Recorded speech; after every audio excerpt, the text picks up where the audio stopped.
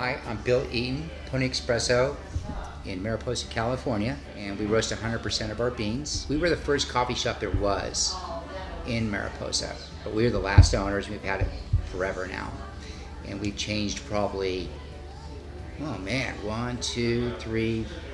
locations, something like that, you know, because of floods and fires and all that stuff. But you kept going. We keep going. Yeah, so this, no, we don't give up. I mean, last time we had a flood here last year, and we had Riverfront Espresso right here. And then on the other end of town was the big fire that burned everything down. And all we had was, actually we had zero. And we ended up over here. And so far so good.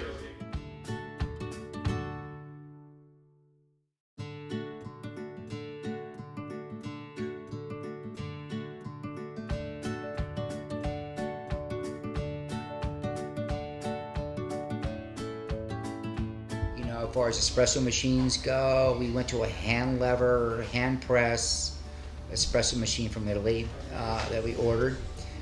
So it's actually something that's not automated. It's all hand done. Other extras we do is like everything is roasted the day of or the day before we serve it. So that way it's always fresh. You know, I got turned on to coffee when I was stationed in Naples, Italy. I try not to get too trendy, you know.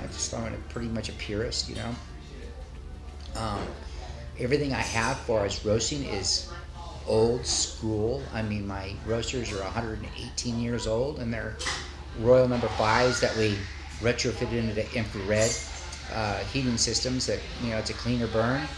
But if you look at it, although this is it's very primitive. It's very just gears and a barrel and a flame, and that's about it.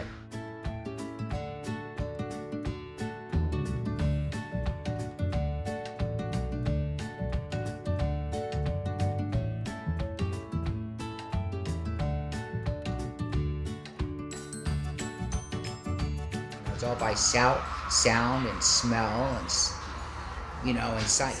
Yeah, I think coffee's a good therapy. I think it brings a lot of people together. You know, there's a connection there, and I think Pony Espresso is probably the biggest connection I see in Mariposa. And you know, if there's a catastrophe or anything like that, a fire, flood, whatever it is, everyone meets here. Everyone has coffee. You know, fire department comes here. You know, it's like, this is it. This is where if something happens, we meet here. And all I have is a cup of coffee. Yeah, good cup.